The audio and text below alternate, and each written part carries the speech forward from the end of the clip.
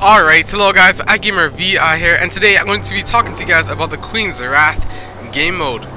So not game mode, the Queen's Wrath challenge, which is basically an event where you can get exclusive items from completing bounties from the Queen. So first off, the location is basically you go straight through the gates that were closed before and just go and approach this person here.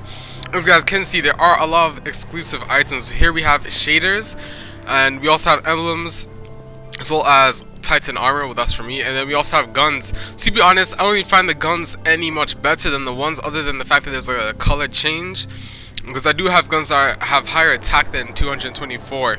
But so at the moment, I'm kind of finding this a bit useless, as this is kind of like the Galad B, to be honest, and I have the Galad B as well. So other than a color change, you know, I'm not really feeling this event at the moment. But it's definitely, depending on if there really is any extra things about it, then there would be.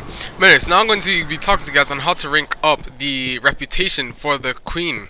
I've watched a video and someone said you have to do bounties. I mean, it's obvious you have to do bounties, but I'm going to tell you guys exactly what you have to do.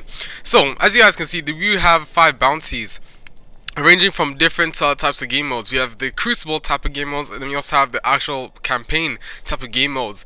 I recommend doing the campaign because those are way easier than doing the other ones, because getting headshots with a hand cannon isn't hard. I can assure you guys that. But defeating bosses and all that other type of stuff and people is much easier. So again, I'll go towards the campaign type of bounties and not the actual Crucible bounties. Hope this helped. Don't forget to leave a like below, comment, and I'll see you guys in another Destiny tutorial. So I am out. Peace. Alright, hello guys, iGamerVI here, and today I have an amazing tutorial for you guys, and that is how to beat the strike on the moon, the level 12 strike, the summoning pits. And basically it's going to be an amazing tip for you guys, because